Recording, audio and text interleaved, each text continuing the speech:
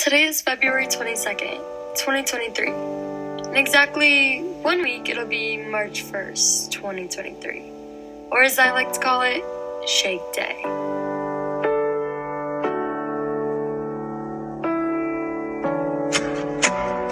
The morning of March 1st was a typical morning in the Nelson house. We had spent the morning at my elementary school basketball game. My dad was the coach, my sister was the ref, my whole family was the cheering section, and I played every minute of the basketball game. As we all left the game with smiles and giggles, none of us had any clue that our lives were forever about to change. We're about to change. We're about to change.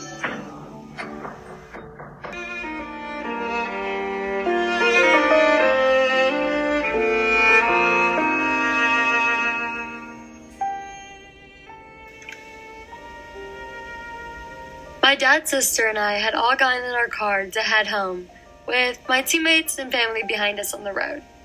We debated stopping for ice cream on the way home as a celebration for the win. We decided last minute to not stop and just eat whatever we had at home.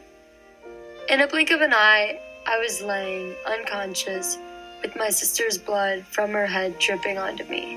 The only thing I could hear was the frantic crying of the family members and the traumatizing siren noises. The next thing I remember was being rushed to our first hospital, while the driver of the other car that had hit us head-on was being investigated for intoxicated driving. As I thought it could only get better from here, they were rushing me to my second hospital, then my third hospital, where I was put in for emergency surgery on my large intestine.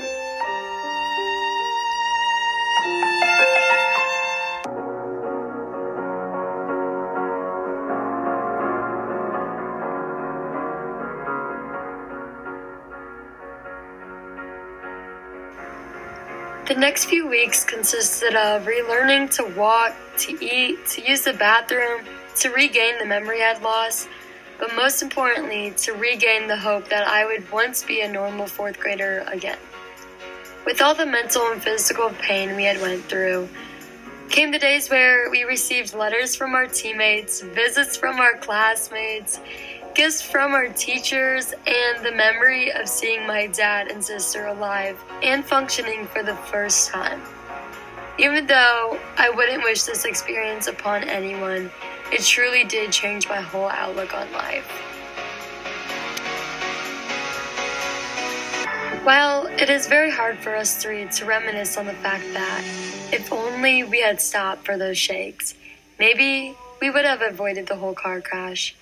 But instead of letting this haunt us, we decided that every March 1st, we would go celebrate the second chance at life we were given by going to get shakes. And not only that, but having everyone we know and everyone that we love go get shakes with us.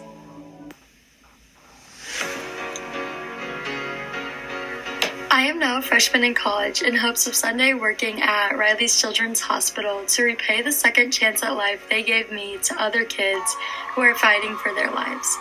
I am confident in saying that I will one day be the reason a kid can live a happy, healthy life they didn't think was possible. I wanted to start changing people's outlook on life earlier than when I was finally old enough to start a career. I used to dread March 1st every year. I used to want this day to be just like every other day. But now I know this day will always mean something. It will always remind me to tell my story as a way to change people's outlook on life.